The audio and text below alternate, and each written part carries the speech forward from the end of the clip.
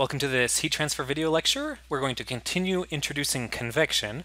In this lecture, we're going to talk about local versus average heat transfer coefficients and laminar and turbulent flow.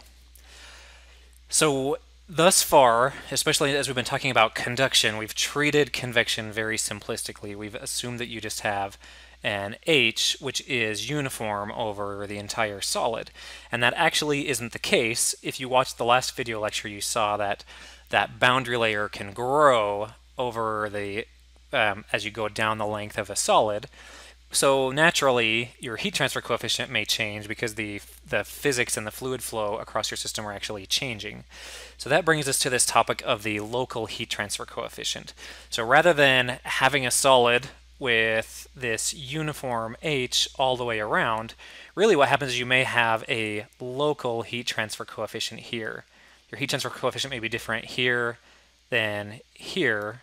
And so what we really have to do is integrate over the entire solid to get the total effect, the total flow of heat, or the average heat transfer coefficient.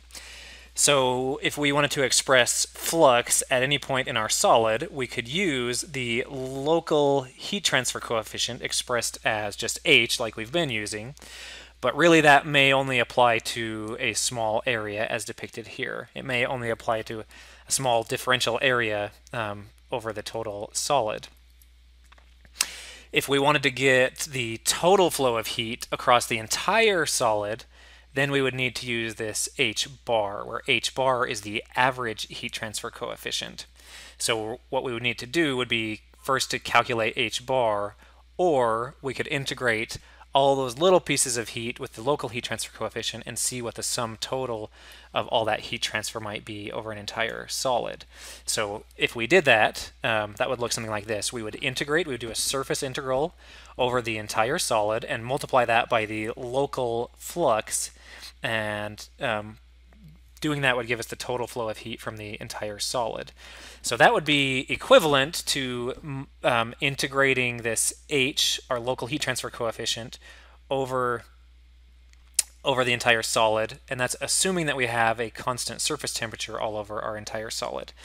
So if we did have that constant surface temperature, we could calculate H bar, which is the average heat transfer coefficient, using this formula. So we would integrate the local heat transfer coefficient over the entire area and then divide that by the total area to give us our average. So if we were dealing with a heat transfer coefficient that only changed in one dimension, like if we had one-dimensional flow over a flat plate, really the only dimension we really care about is this x direction, and this would have a total length of L. So if we were just talking about that one direction, then we could integrate just over the length, and we could get our average heat transfer coefficient by integrating our local heat transfer coefficient multiplied by dx from the length 0 to L, and then divide that by L to get our average heat transfer coefficient. So this may be a little bit confusing now, but we're going to follow this up with examples, and you can start to see how to apply something like this. First, I want to introduce a thought question. So we talked about this growing boundary layer, and this is thinking just in terms of laminar flow. So thinking through this, where do you think the local rate of heat transfer will be the highest? So give yourself some time. You can hit pause if you want to stop and think about this some more, but where, in terms of x, will the heat transfer be highest? Will it be here at the leading edge, or here where the boundary layer is the thickest? And it's useful to think of this in terms of laminar flow. So see, this is nice and layered flow, laminar flow, which means the mechanism for heat transfer is going to be mostly by that molecular motion, something very much like conduction. If you recall back to our discussion of thermal resistances, you remember that the conductive thermal resistance was L over K, which means that the higher the L, the greater the thermal resistance you would have. So in this particular case, the local rate of heat transfer is going to be highest where L is the lowest.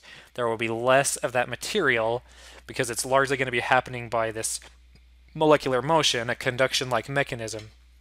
So we'd expect the highest rate of heat transfer to be here, and the lowest, so let's just say the highest flux here, and here where the boundary layer is very thick, we would expect the lowest flux because it has this biggest layer to propagate through. That's thinking only in terms of heat transfer happening by a conduction-like mechanism. One thing that happens is that as your fluid travels, this boundary layer can get so thick that you start to have reverse flow.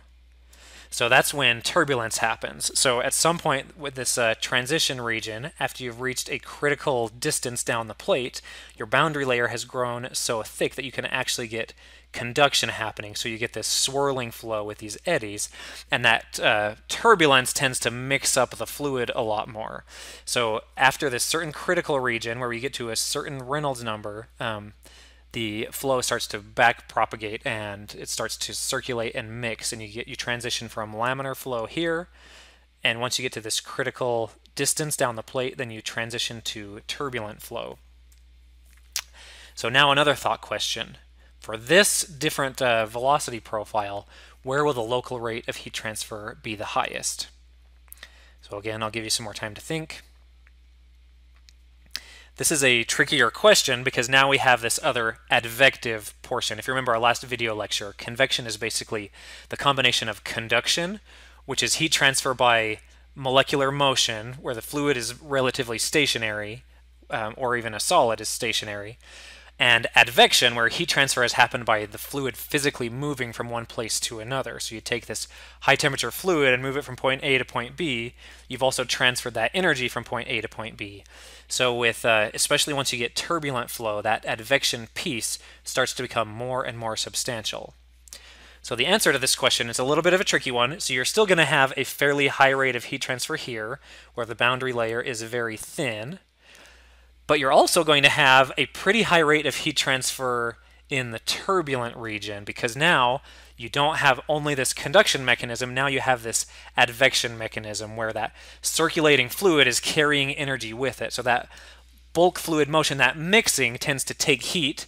So for example, if we follow this guy, it's going to take heat from here and it's going to mix it all the way through here, where some of that heat might get picked up here and then here. So just that bulk fluid motion, all that circulating flow helps to mix the fluid up a lot better. And mixing is a really good way to transfer heat very effectively. So it's a very tricky question, and if we were to plot our heat transfer coefficient as a function of distance down the plate, we might see a high rate or a high heat transfer coefficient here, where our boundary layer is the thinnest, but then in this transition region, as we start to transition from laminar to turbulent, we would see this really large increase in our convective heat transfer coefficient, ultimately where we get up to this peak. So right about this point where we transition to turbulent flow, you get this combination of the boundary layer still being relatively thin, but you also have this turbulent circulating motion that's going to have a tendency to make heat transfer happen really effectively. So as you transition from laminar to turbulent, you can see pretty dramatic changes in the rate of heat transfer, as demonstrated by the value of the convective heat transfer coefficient. So that's something to keep in mind, is generally turbulence helps heat transfer quite substantially. So if you want more heat transfer, you generally want your flow to be turbulent.